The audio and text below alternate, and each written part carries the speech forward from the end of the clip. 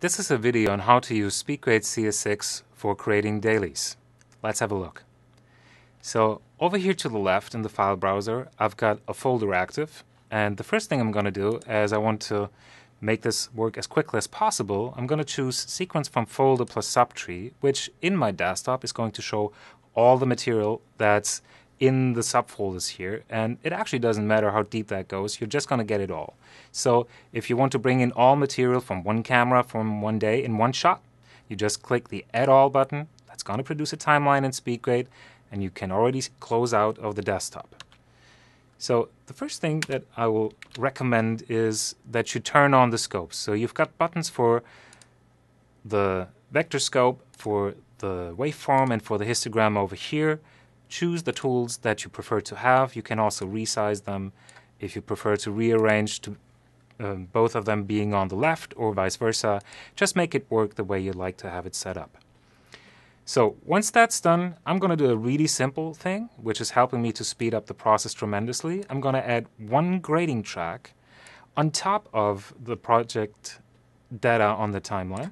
I'm going to stretch this out and make it just appear across the timeline.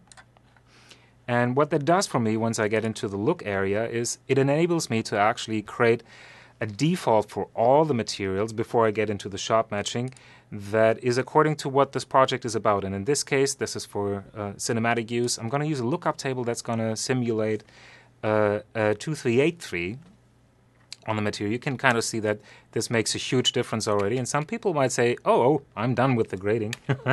But for grading a first light, obviously you want the shots to be somewhat balanced. So let's take a look at some of the stuff that's actually coming from different cameras, but not nicely matched yet. And you can already see that in the scopes. If I'm going from this shot to the next shot, that's appearing underexposed now. If I'm going to the next one, that has a different gamma. So all the various things you're going to see just with this kind of material. So let's see how we can make that work.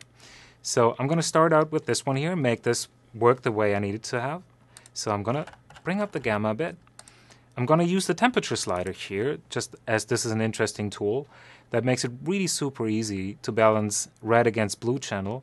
And if necessary, there's the magenta slider here that also allows me to balance that against green. So that's a nice and easy way of getting to a sort of neutrally balanced picture. You can also set the blacks, obviously, for the first light grade. If you have a specific white point to reach, you can do that too. So you've got blacks, whites, and the gamma control here. And I'm somewhat happy with that, so I'm going to stick with that and move on to the next shot.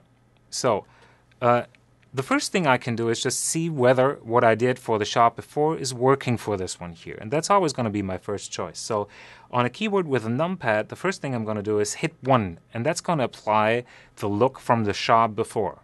And this actually has a memory of 9, so if you have 9 shots graded before, you can actually choose from the various ones that you've got. So for example, 2 before, obviously non-graded. This is the look I created for the shot before. Looking at the scopes, not quite balanced yet, and I definitely need to bring up the gamma on this one. But here's something that's helping you visually quite a bit. So if I do a second playhead on this timeline, which is easy to create by just using Control and a mouse click, and I'll bring this over here to the shot before, SpeedGrade is going to automatically open a second playhead in the viewport for you. Now that's a super handy thing, as this is actually now not limited to stills. Both pictures, as you'll notice with the screen recording, are still moving, and I can still individually place both of them at exactly the point in time on the timeline where I need them to be. So let's just roll back a little and get those two pictures. So the other thing that's happening is that my master playhead is defining which shot I'm working with, which one is active. So I can easily start now working on the one to the left without affecting the one to the right, which is my reference, and just make that work visually, as well as looking at the scopes. So indeed, it wasn't quite as balanced as the one before. And it's easy to get to something that will work for your Dailies workflow.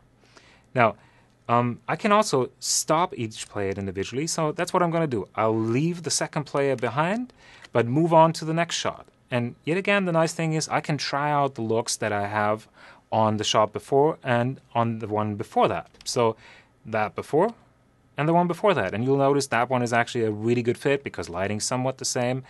And it's apparently coming off the same camera, so that's an easy target. let's move on to the next one and see what I can do about it. Oh, and surprise, actually already with the two looks I created for the matching of the ones before are still working for me. So from here on, actually, it's really an easy task. You can actually move on quickly and just get that project done.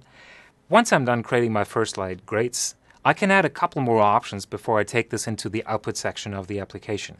So the one thing that really comes in handy is an opportunity to use burn-in display. So you can burn in frame number, the name of the media, time code, and there are a couple of options here which you can customize in the preset files of SpeedGrade. You can also turn on Save Title, Save Action. If you need to crop to a different output format, it's as easy as that.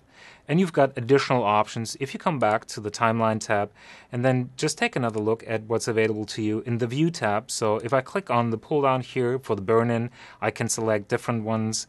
So for example, they don't have to be at the bottom. And this is full path display, which is a bit much on this one.